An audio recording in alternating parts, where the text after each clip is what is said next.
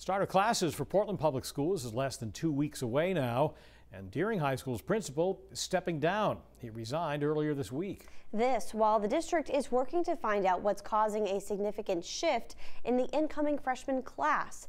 News Center's Roslyn Flaherty joins us now with more live. Hi, Roslyn. Lindsay and Pat, there was no explanation as to why he resigned. The school board does say they think the drop in enrollment had nothing to do with it. One student says there were some incidents that happened inside the school last year, but thinks the school shouldn't get a bad rap because of it.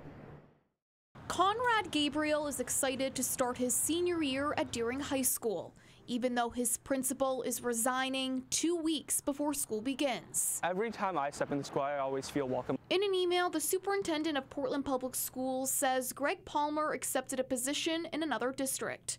The school board says in a statement, the board is sorry to see Principal Palmer go and wish him success in his new position. We are grateful for the work he led during his time at Deering High School.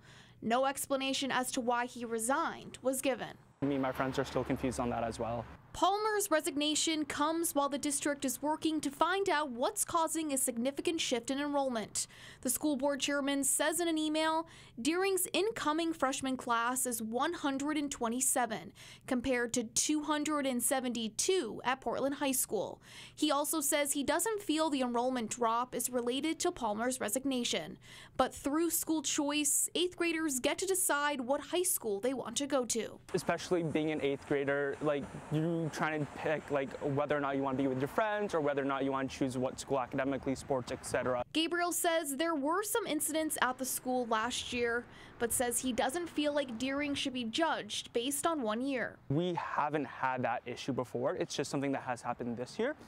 And I think that's something that we should improve on, we can improve on. And I think that's exactly something the Deering High School administration is trying to do at the moment. Gabriel says he feels prepared for college and is thankful for all Deering High School has taught him. Deering has a nice schedule. It's a 4x4, makes it easy to manage your homework, your class load.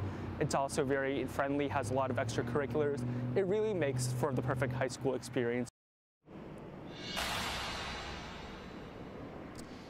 The school board says the process of hiring a new principal will begin in January with a target date of April for board approval. We're live in Portland. Roslyn Flaherty, News Center, Maine. Thanks, Roslyn, for that report.